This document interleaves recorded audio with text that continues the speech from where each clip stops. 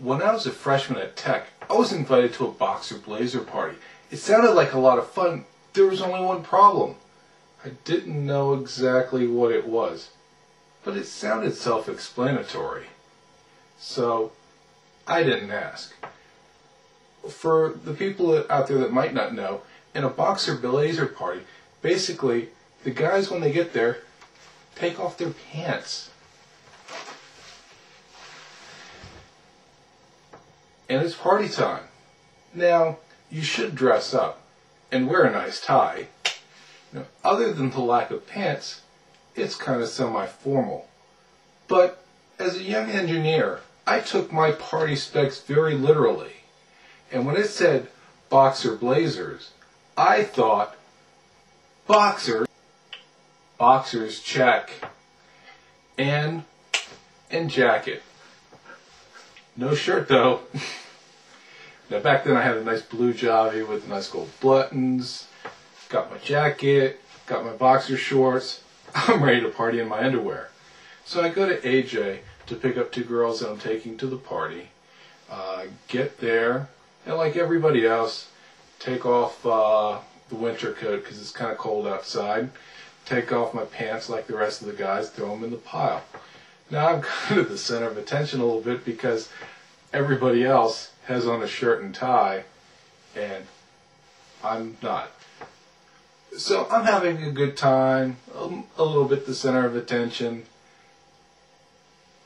and I start to drink. Now there are some things that I do a lot better when I drink. I throw darts a lot better when I drink. I play volleyball a lot better when I drink. I drink more a lot better when I drink. Partying in my underwear is not one of the things I do better when I drink. And so I drank too much. And let's just say I passed out in my underwear and jacket. So I wake up the next day and I'm not really sure where I am. I look up and there's a loft and I'm in a room that I don't recognize. And the first thing I think is, oh no, I hope I didn't go home with, well, I won't say her name. I investigated the room a little bit and didn't recognize anything. I looked out the window and everything just seemed strange, and it seemed like I was in town. Got myself together, opened the door to the room and went out into the hallway, and finally I did recognize where I was. Well, after the night I had, I needed to go use the facilities immediately. And as I passed by the mirror, I saw something strange, but I had pressing business to attend to. When I was done, I came back and looked in the mirror, and there was something written on my chest. So I'm sitting there trying to read it. Now, normally reading in the mirror is difficult because everything is backwards. Now, I was not hungover from the night before. I was still drunk. And so here I am, I'm trying to read in the mirror what is, written on my chest. And I'm like, what? And it turns out that what's written on my chest in permanent ink is Lambda Horizon, which seems innocuous enough, except for at Tech, that was the name of the local gay organization. Now, one thing to understand about my living situation in Pritchard is that the bathroom showers were just 12 nozzles sticking out of a wall. There was no partition.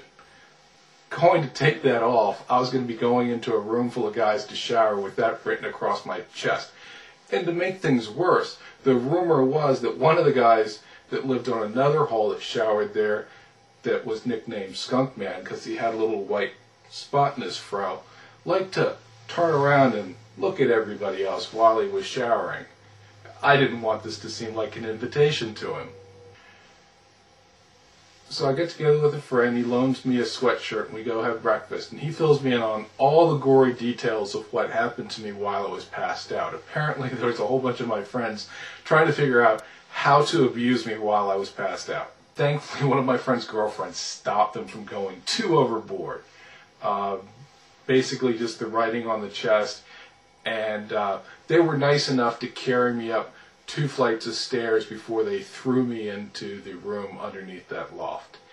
And I find out later that one of my friend's girlfriends was nice enough to tuck me in, which is always nice the first time that a beautiful woman other than your mother tucks you in. Now, from this experience, did I learn to stop binge drinking? No, that took later when I got beat up in a bar, which I explained in another video. In fact, one of the girls that I talked about in this video was talked about there as well.